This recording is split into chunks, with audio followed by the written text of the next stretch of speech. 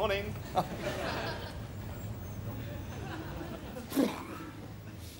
See? British shopkeeping, Eddie. Best in the world. Yes, yes. Tuna, good. We're a nation of shopkeepers, you know. Oh, yeah. That's what makes us so great, you know. They don't call it Great Luxembourg, do they? Or Great France. What's so great about being a nation of shopkeepers? What's so great about being a nation of shopkeepers? Yeah, what's so great about it? Well, it makes us superior to everyone else. Because we know how to run a corner shop. Good grief, Eddie. It only takes an ounce of brain power to see that. Well, that should suit you perfectly, then. How do you mean? I don't understand that. Oh. The whole cast of Brookside are lesbians. British journalism, Eddie. Best in the world. Bloody Nora! Neil Kinnock's grandparents were homosexual Martians. He's kept quiet about that, hasn't he? Lucky I read that. I was going to vote Labour. Another great British scoop, Eddie. I'd like to see the Amsterdam Evening News dig up something like that. Frogs. Hell's teeth. You can get A's from bicycling. I know. And isn't it funny that you only read that sort of thing in a British newspaper? Yeah, well, you don't read French or Italian papers, do you? Well, I don't speak French or Italian. Good grief, Eddie. Hold together a cogent argument, why don't you?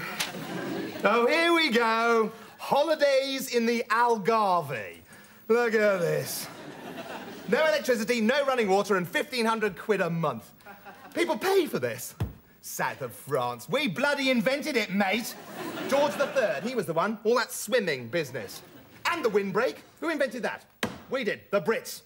Never mind covering yourself in Mazola and lying around with a bit of string up your crack. Now, quick dip in the briny, dig up a lugworm and back in the car before you get pneumonia. Yep, that's good enough for me.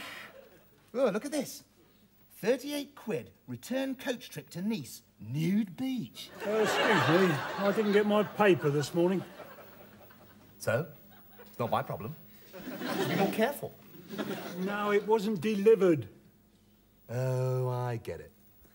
Trying to get a free paper, are we? Spend all morning doing that, and you could open up a little paper shop, couldn't you? Look, I don't know what your game is, but I didn't get my paper delivered this morning. Now, I have the mail on Sunday, so if I could just take one now, please.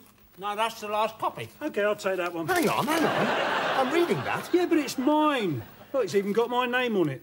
What's your name, is it? 55p.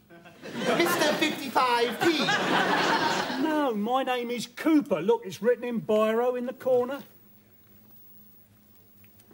All right, then, Mr. Cooper.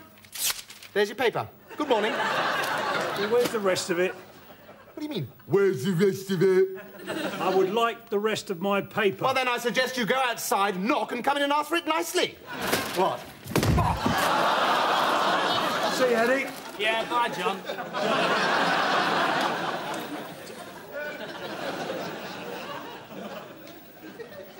Thug. British thugs, Richie. Best in the world.